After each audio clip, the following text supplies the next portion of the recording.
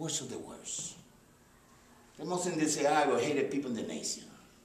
They wanted some prosecutor called monsters taught these Puerto Ricans how to read, how to write, and how to speak English. If they would never taught me, I would never survive that place. I want to be able to communicate better with my lawyers. I want to be able to reply the letters that so many pen pals wrote me. Some of them from this great state of Colorado that taught me and showed me so much love, so much compassion that make me feel like a human being. And today, I will not be able to share with all of you this sad story. I spent 17 years, 8 months, and 1 day in Florida death row for a crime I did not commit. After 10 years, I was tired of it. I want out of there. But the only way out is to commit suicide. And believe me, lots of my friends committed suicide. And I'm going to tell you how to do it. They got what they call a runner. A runner is an inmate that's doing time in prison population. And they get him out of prison. He's not sentenced to death. And they get him out of prison population so he can do the work in the death row place. You see, the corrections officers, they don't do nothing. They just watch you. And some of them give you a hard time when they can. So this runner, this inmate that's not sentenced to death, he is the one that supplies us with the food, the toothbrush, the toothpaste, the toilet paper, the toothbrush, the mop and the broom, so you can clean your cell.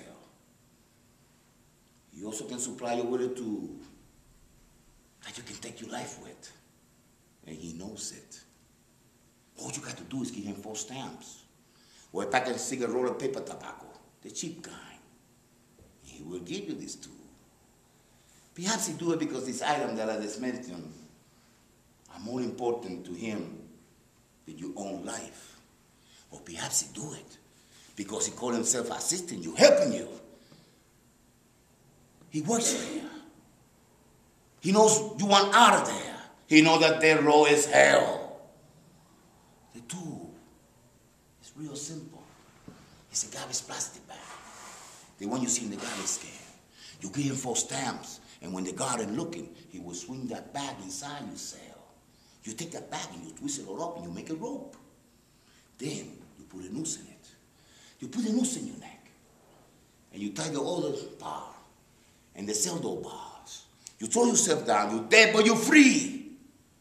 That's what the demons used to tell me. Why? Why you got to go through all of this? You're supposed to be a Puerto Rican man, a real macho man.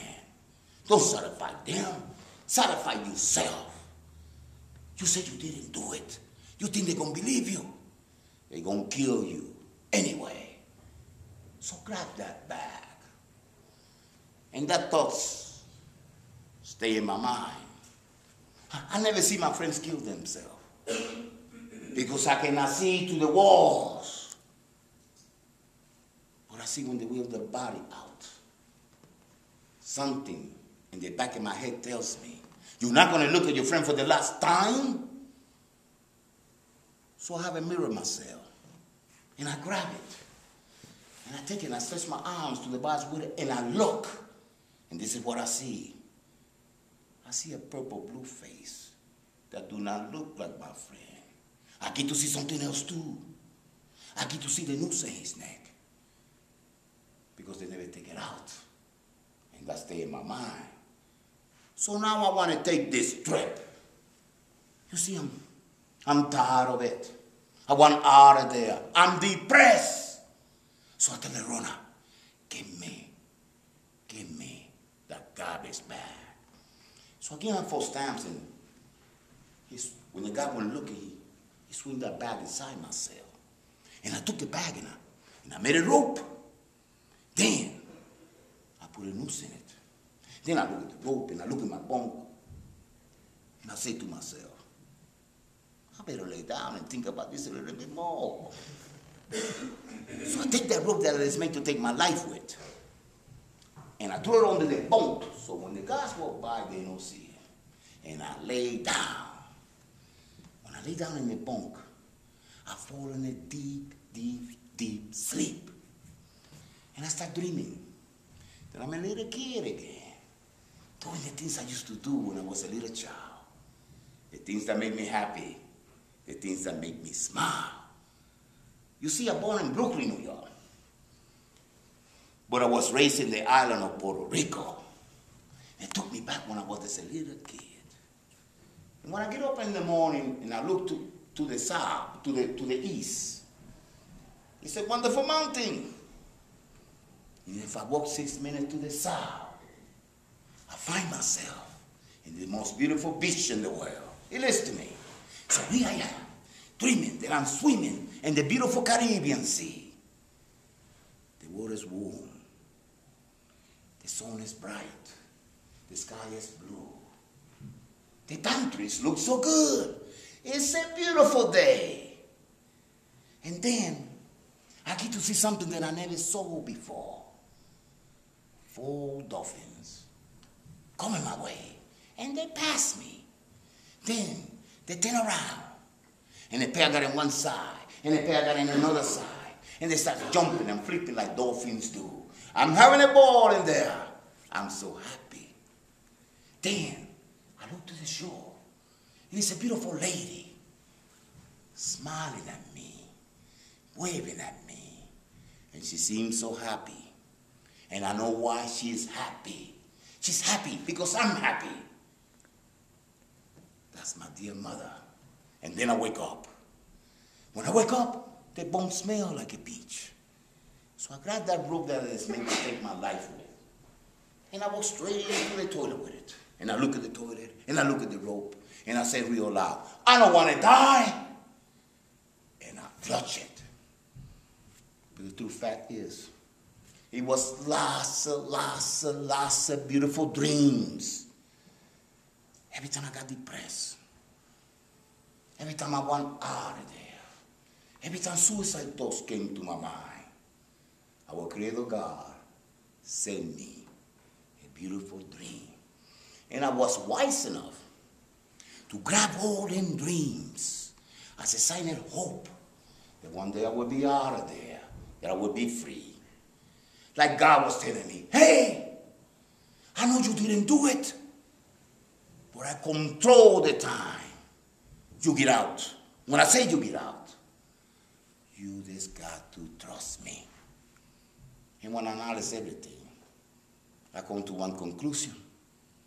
It took 17 years, 8 months, and 1 day to also change the man. The death penalty. The death penalty is a law made by human beings and carried out by human beings. And we all know, we humans, we make mistakes. The death penalty is also a law that brings a lot of suffering, a lot of pain on both sides of the family. On the family victim of homicides, and the family of the woman and man that's condemned to death. What family is concerned, this is all I had. Mama and 5 aunts. Oh, I got brothers. I got sisters. I got uncles. I got lots of cousins.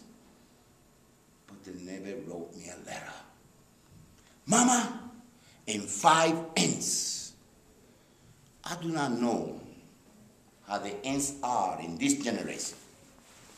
But in my generation, when I was growing up, if my aunt caught me doing something wrong, believe me, it's going to be a good spanking. And then I got to get on my knees and pray to God that she don't tell Mama. Because when she tell Mama, it's going to be another good spanking. But when I was hungry, my aunts always feed me. When I needed a pair of pants, a pair of shoes, or a shirt, my aunts always bought it for me. And in that row, they never forgot me.